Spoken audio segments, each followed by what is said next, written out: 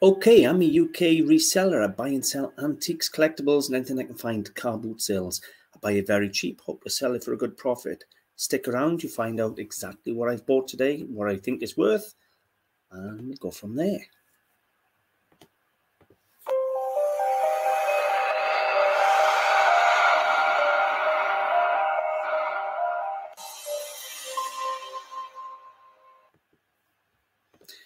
Okay, as I said, good morning, afternoon, whatever it is, wherever you are in the world. I've been out buying up my car boot sales again, and I've had some beautiful things. And I've had a lot of cheap things today. Really, really cheap and really, really lucky, to be totally honest with you. So we're going to have a little look today at some of the things I've got. I've got it all laid out here. I'm super, super excited. I'm going to start off today with a little bit of silver. Little jewelry haul. Jewelry and silver. I'm going to start off with this, which is a sterling silver thimble by Charles Horner. Nice pattern on there. So that's the first one. Then I had this thimble, which again is sterling silver with turquoise.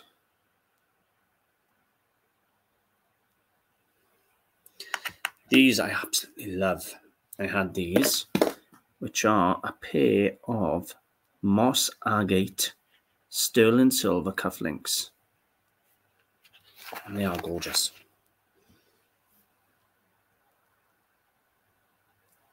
I've had a couple of pairs of cufflinks today, but absolutely love the moss agate.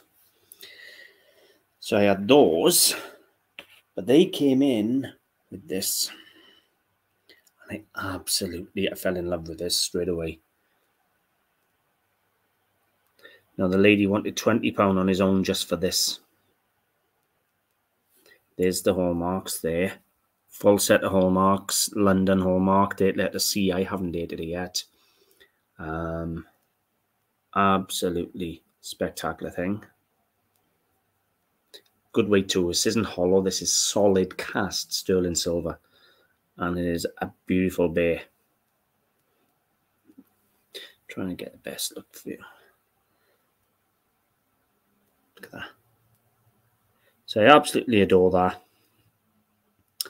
And the job lot there for the cufflinks, the two thimbles, and the bear, she charged me £35. There's a profit, in my opinion, just on the bear. Just the bear itself is going to show me a profit on that.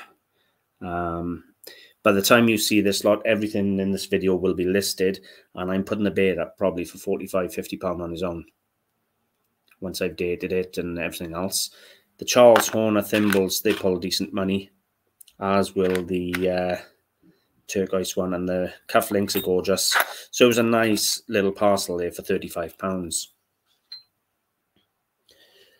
From the relatively expensive for a car boot sale, if you like, to the ridiculously sublime and cheap. And I mean ridiculously cheap.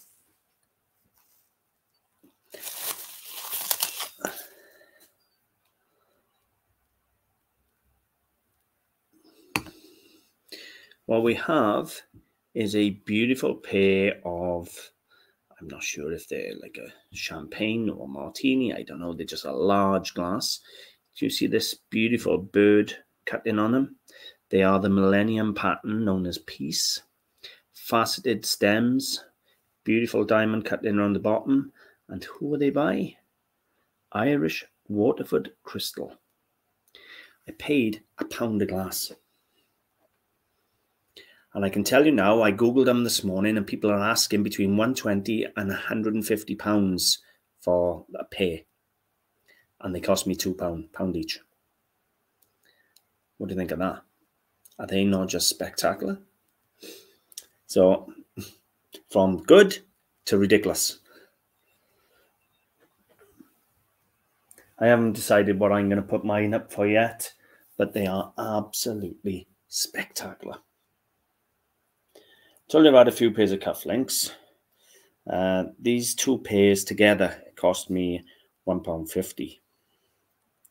Well, it actually cost me £1.50 for a box full, but the rest is all costume jewellery going back out on a car boot sale. So we have a pair of engraved cufflinks in sterling silver, and one reads father and the other one reads groom. So father and groom, and they are in sterling silver. They're going to get cleaned up and they'll get sold, obviously for somebody for a wedding. So, and those. And these I really liked. I was hoping these were gold.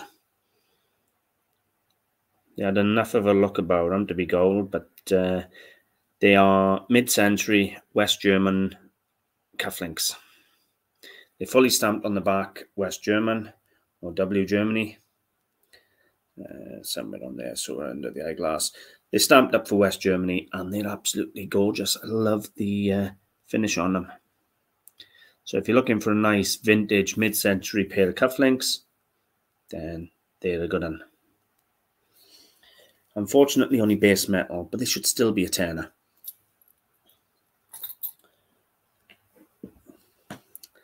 Then there's this. So we have what I believe a swagger stick. Now, it's lost the end cap. Now, the end cap may have had just been a cap, or may have had some, I don't know, like feathers type thing coming out of it for them to flick for the flies, for an officer to flick for the flies or something like that. I don't know. Or it could, as I say, it could just be an end cap, pummel cap, or whatever you want to call them, end cap. It's carved, it's inlaid, but it's also a sword.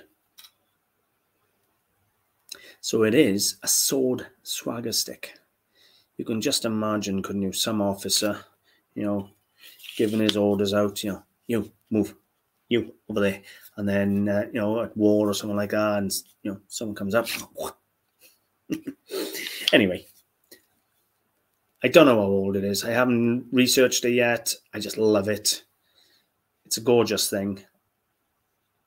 And to be honest with you, sword canes do come up now and again, but I don't think I've ever had a sword swagger stick. Now, I did Google them earlier, and they are out there. And this one has got a decent edge to it too. It's a good blade. So, yeah. That cost me a tenner. A whole £10. If anybody overseas is interested, the exchange rate is about 1.2, give or take, somewhere around there. So for every £10 is $12. All I got to do is get a new end put on there, and I got myself a beaut. Real good piece. Off the same lady as I had the silver bear and the other pieces, I had this, which is a Whitefriars molar vase. Why is it called a molar? Because it looks like a molar tooth.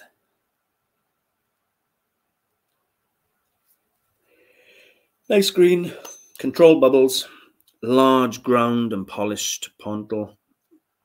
And that was £3 for a nice Whitefriars molar vase. It should be £15, £20 of anybody's money for a nice bit of Whitefriars. Nice colour. So that was a good one.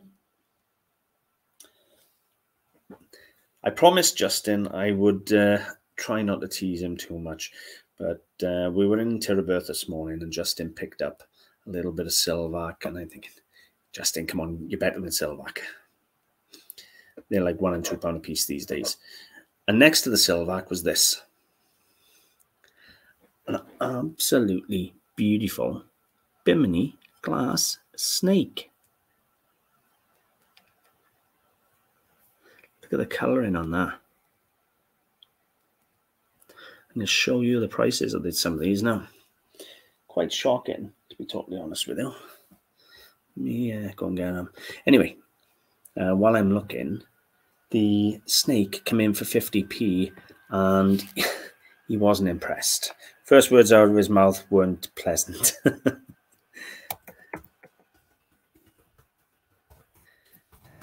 No. Okay.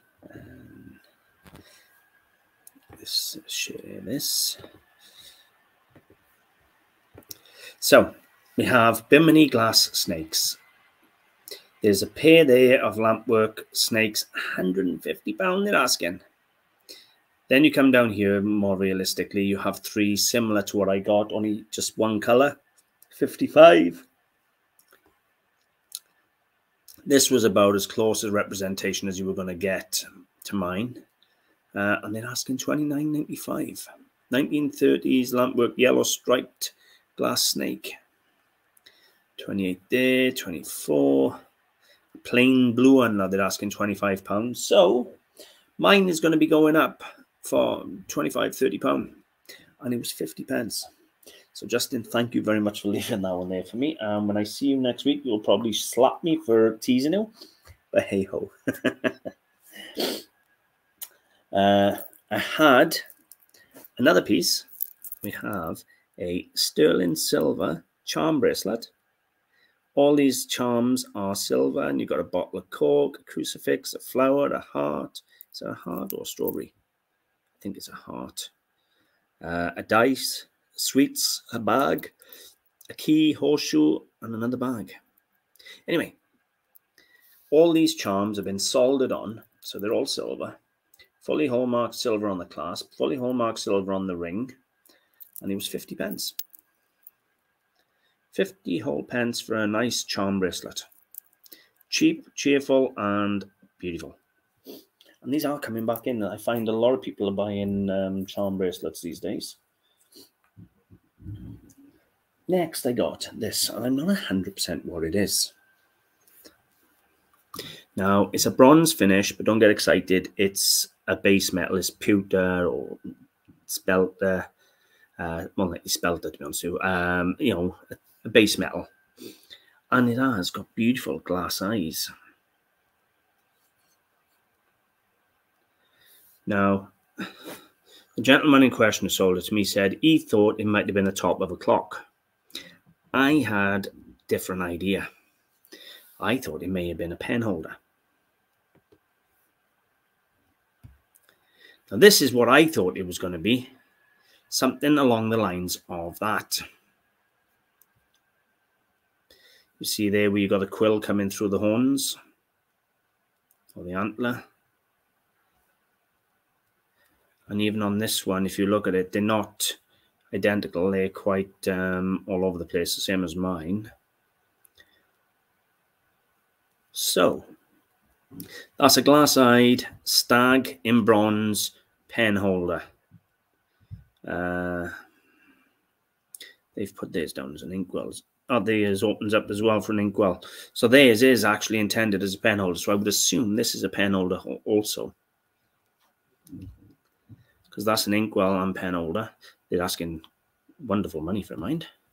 But yeah, he sold it to me for £5.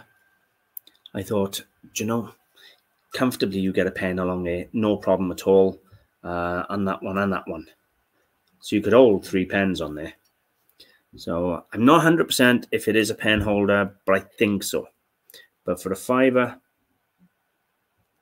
I just wish it was bronze, not spelter. But it's absolutely gorgeous nonetheless.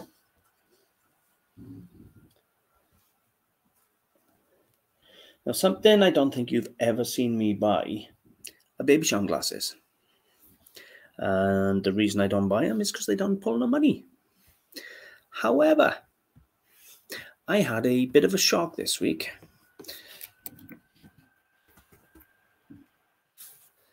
I have never seen a triangle Babycham glass.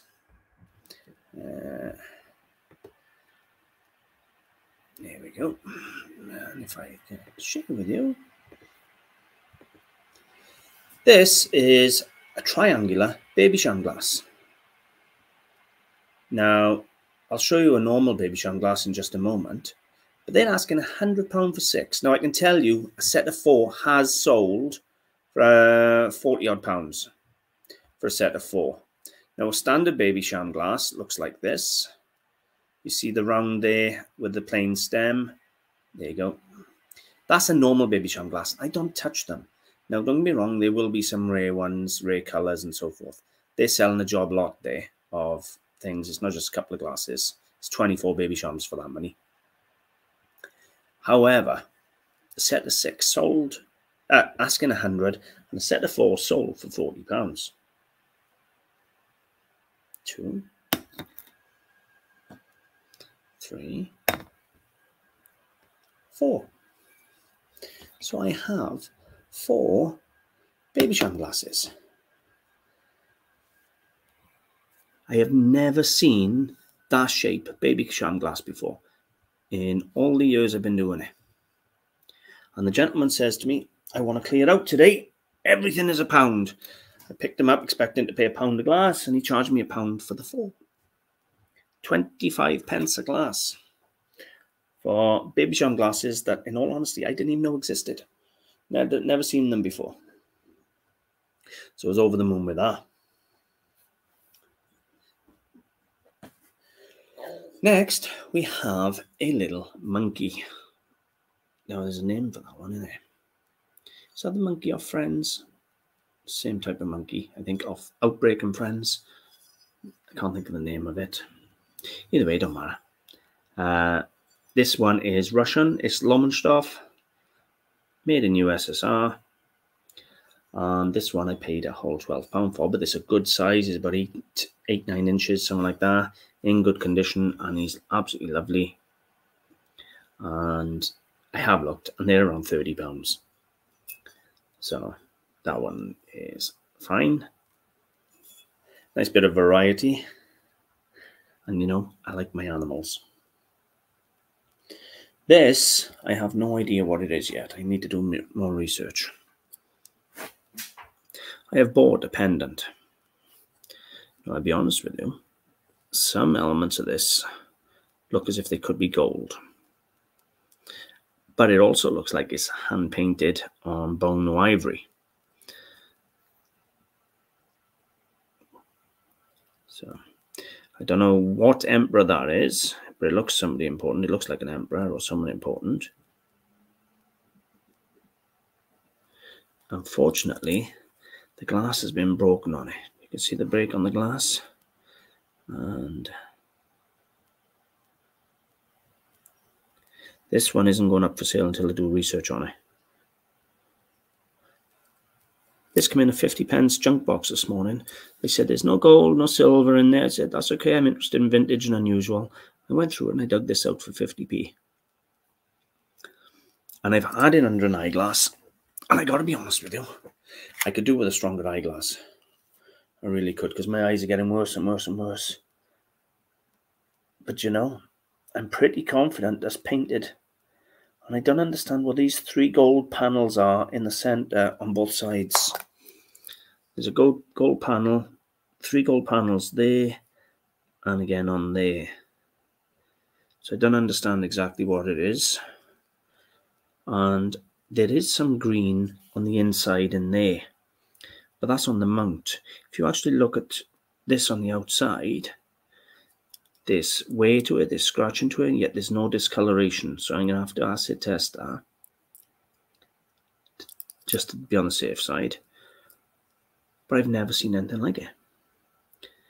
So obviously a pendant, probably quite an important family.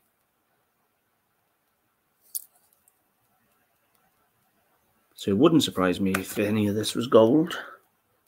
Certainly looks it. The top there is soldered. So anyway, it could be something, could be nothing. It's something I'm going to have to research. But what a curio. Absolutely wonderful to find at a car boot sale. And certainly looks hand-painted on ivory. And I know I'm going to struggle to sell it if it's on ivory, but you can go in my own collection. I love Chinese artifacts. Next, I had this beautiful color. I don't think you're going to get to see the true color of it. It is beautiful, deep purple amethyst. Absolutely stunning color. Now, it's fully hand blown. It's got a large ground out and polished pontil. It's been snapped off and polished smooth on the top there. So both pieces have been hand blown. It's some sort of preserve jar. Now, it's in good condition. A little scratch there, by the looks of that. Oh, is that something on it? No, I don't know. I don't know if that's a scratch or if it's coming off. Might be a scratch. But what it has got on the base is an S. Now, when I originally saw it, I thought it might have been Thomas Webb or something like that. And I'm not sure whether the S is for like Stewart or whether the S is for seconds. As in, it could be a flawed piece a second. But it's absolutely gorgeous. I paid 50p for it. Love the colour. Even if I got a tenner for it, 10 or 15 pound, it is absolutely gorgeous. Love the shape and love the colour. But for 50p, I certainly wasn't leaving it there. Then there was this. Literally been through the whole thing. It was raining. And I was just stood chatting to Justin. And I said, you know, I'm going to have a quick little glimpse around by here before I go. And what do I see? Was this. What does our little label say by there? Hopefully you can read that. Look at that. And I say to the gentleman how much. He says, oh, give me £1. Sterling silver in the box. Actually states on it, sterling silver. Turn it up that way so that you could read it, but it fell. Sterling silver. £1. It's not fortunes. It might be a tenner if I'm lucky for the necklace and the earrings, but from £1 for solid sterling silver. Then I bought a few pieces of Nikki, who had a hard time today at the car boot sale. I'm not going to go into details, unfortunately, because I don't want to get banned from the boot sale. But needless to say, she had an argument with the owner. Anyway, I bought this and some Action Men off her. So this is the first piece. It's nothing special. It's just a little bit of Royal Crown Derby. Royal Crown Derby is an exceptional name, but it's just a little pin dish, posy dish. Nothing special, but what I will do is I'll make a group of these up because I do collect all this little stuff and then make a group up. So nice bit of Crown Derby there. So I had the Crown Derby and I had a selection of early 1993 to 97 Action Men. A big collection of them. These are all the ones with the furry heads. And some of these heads on their own sell for good money. But yeah, I had 6 Action Men, all from the 90s, all with furry heads, and the Derby for £12. And if you look some of these up, you know, if you look that one up online, he's probably 20 or 30 quid on his own. What I intend to do is put the group on, the group of Action Men on. They range from 93, 95, and 97. I have looked at the back, and they're all Hasbro stamped up and dated. And I'll probably chuck the 6 on for 30 quid, $5 or a dollar, which is a giveaway price. To be honest, you trade could buy it at that price. And the Crown Derby is going to go away until I get a few more pieces. I think that's it. I know you think. Before I shut it all down, if you want to support the channel, there's 3 ways. Just like, share, comment the videos, and I'm eternally grateful. Or if you want to help or support the channel, everything you need to know is in the description. Check out the website. Everything goes on the website. I have over 2,500 pieces up for sale on the website now. And it is growing fast. So, and it's all really nice quality stuff. So, anyway, what do you think? Do you have a favourite? What do you think of the Waterford Crystal for